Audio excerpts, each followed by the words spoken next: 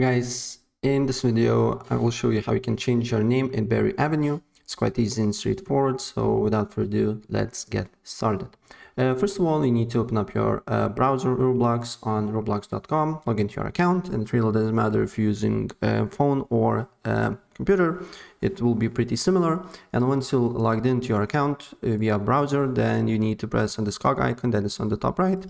Then you need to go to settings. And once you are on settings, here should be your display name. So what you need to do here is to press the pencil button here, and then here you can change your display name here. But keep in mind that your display name can only be changed once every 7 days. And after that, hit save, load up Berry Avenue, and your name will be changed. Right, so that's pretty much it what I want to show you, and if I help you out, please press like button and subscribe for more.